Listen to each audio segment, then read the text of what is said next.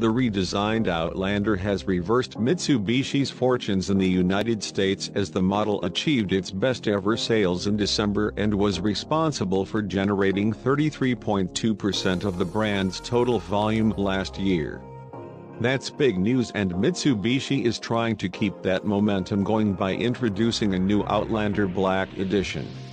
Currently arriving at U.S. dealerships, the Outlander Black Edition is based on the SE trim and adds additional equipment such as a panoramic sunroof.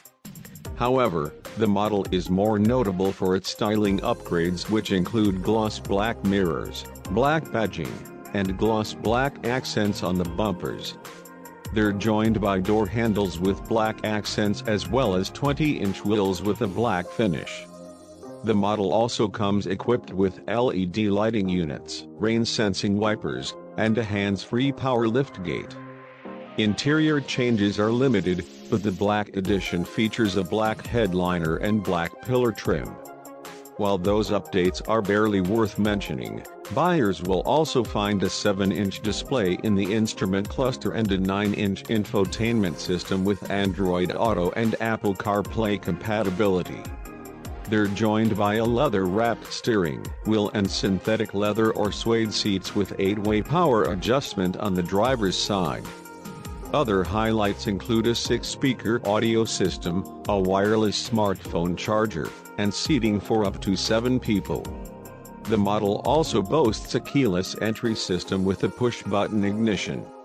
On the safety front, there's adaptive cruise control, blind spot warning with lane change assist, and forward collision mitigation with pedestrian detection.